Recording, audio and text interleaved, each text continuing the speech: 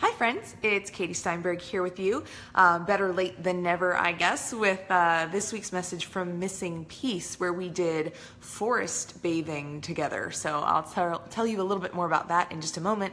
I want you to know that this week coming up, this Sunday, just 2 days from now, we'll be meeting at the Bailey River Bridge, which is the corner of Granada and Beach, and we will be juggling together, which is a lovely metaphor, as you can probably already guess.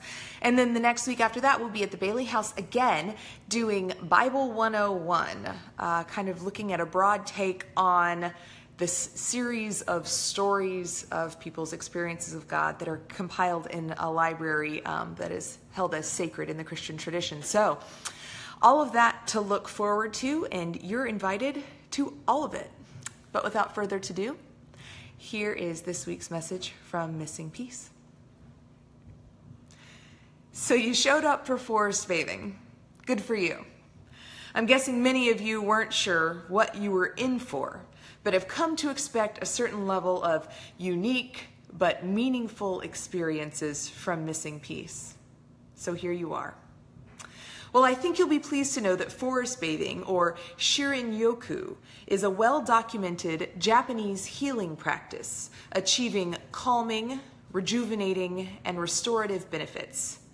Just by spending time amongst the plant life and the organic compounds it gives off, your immune system is strengthened.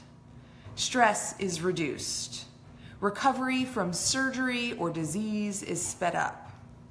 Energy and intuition are increased, and overall happiness is increased also. Part of what Missing Peace hopes to be for you is a divinely inspired brake pedal, creating space for all these things and more. I once met with a group of teenagers back in my youth leader days, and they were talking about all the stresses of school and life and work and the future. And my advice to them was, the whole world will help you press your gas pedal. Find people who will help you press your brake. It's just not a highly praised virtue to take care of yourself, to slow down. Sure, self-care is a popular catchphrase right now, mostly one shrouded in shame-filled shoulds. But in reality, it's treated like another to-do, piled on top of already busy lives. Yes, take care of yourself, but don't do it on company time, or take away from family time, or from your 8 hours of sleep, or from meal times. You need to get those right too. Forget it. I don't even have time for self-care, hardly time for any kind of care. You've likely heard the parable of the professor who gets up in front of her class and shows them a vase with a series of different sized rocks. She names the rock piles according to size and importance of what they represent. So the largest rocks are the most important things, and the smallest are the least important things. And the vase is you. She then proceeds to add all the littlest rocks, then up the chain to the largest, but the vase overflows long before everything fits in.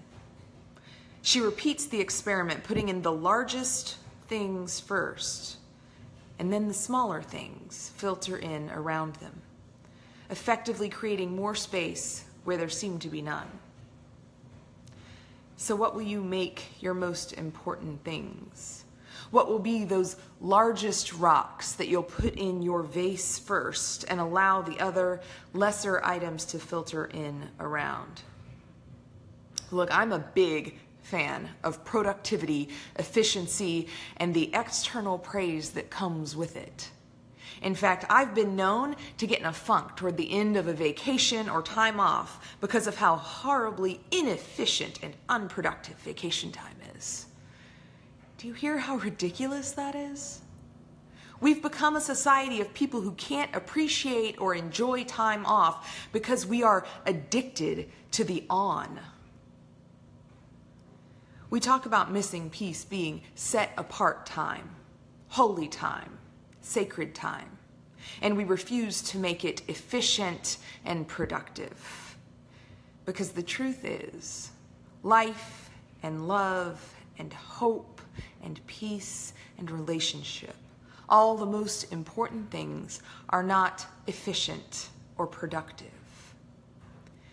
We often reference the ancient radical rabbi who desired to reorder how people lived and thought about the world and what's important, who said that people the world counted as least may just matter most, who said that God might just be more gracious and generous than we ever imagined, even, maybe especially, to those who don't deserve it, who wasn't afraid of or disgusted by the poor and sick and lonely, and who is documented repeatedly for taking time to go away by himself and pray.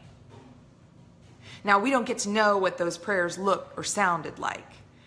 We know the example recounted in the Lord's Prayer, but when he was alone, often up on the mountain, out in nature, off away from the world and the busyness and all the people greedily gobbling up every bit of time and energy he would let them. But my hunch is some of those prayers weren't about saying certain words or kneeling or even thinking at all, but were instead about stopping and listening and soaking up his divine parent's love expressed in the beauty of nature and a quiet feeling of goodness that we all realize is all around us when we take a little time to be unproductive and inefficient, away from the greedily gobble us up world. Self-care, discipleship, whatever you want to call it. May it be one of your big rocks, one of the things you make sure gets into the vessel that is you, and will surprise you by making your vessel able to do more and better and give you clarity and peace beyond your imagination. Amen.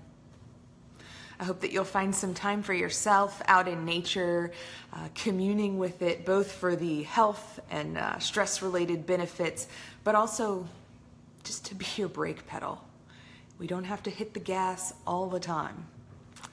If you'd like to join us in the flesh, you are, of course, invited. This week we'll be in Ormond Beach at the corner of the Granada Bridge and Beach Street for some juggling.